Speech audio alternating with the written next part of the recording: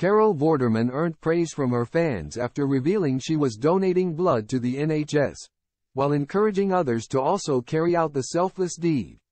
Carol Vorderman was praised by her fans after she shared a video of herself giving blood from a hospital bed on Friday evening.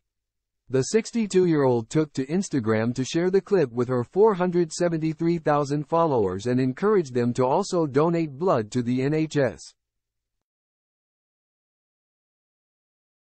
In the short clip, the television star can be seen sitting on a hospital bed with a needle sticking out of her arm. There was a tube running from the needle to a bag where her blood was collected to be stored and then donated. She captioned it, "Donated blood at lunchtime over in our wonderful blood donor center at Give Blood NHS at Southmead Hospital, Bristol. Thank you everyone again. Your blood why marvelous. Had to keep doing my buttock clenching and pelvic floors to get the blood flow up.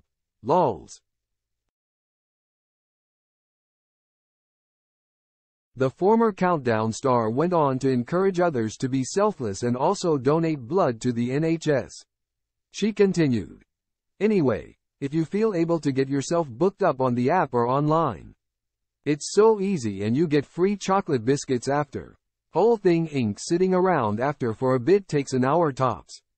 Loved it." Carol's fans rushed to the comment section to thank her for helping to save lives and helping out those who are in need.